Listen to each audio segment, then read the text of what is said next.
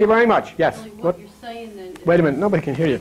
Come on. Stand up. what you're saying is then that people then have always given their power away to others, okay, whether it be to a priest or sorcery or to another individual, an organization, instead of realizing that the power is within them. Yeah, that's right. But like what we talked about last Sunday morning is the very serious part, is that my identity, and your identity was taken away from you when you were born by your parents. You've never known who you really are. You've been frightened of yourself. You've been confused. You've had a life in many instances which has not been happy because you were never allowed to express yourself.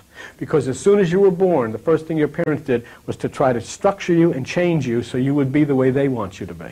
They never stopped to talk and find out who you are and what is it that you were sent here to be.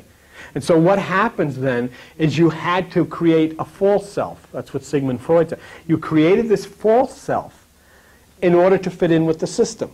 You became part of the church that you didn't understand and you never believed in the first place. You became part of the system. You go to vote. Half the time you don't even know who the heck these people are or what they do, but you do it because everybody else does it.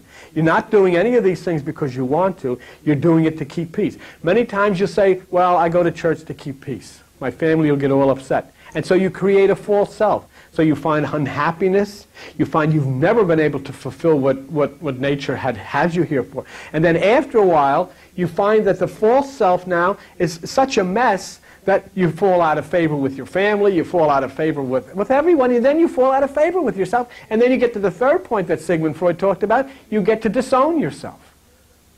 Your true self was lost by the system. You created a false self, which you can't even stand after a period of time, and now you've got to disown that because it doesn't fit in. So then you've got to come back, and you come back in an evolution to what you're doing with the people come in here. People come in here for one purpose, to try to find out their true self. Yes?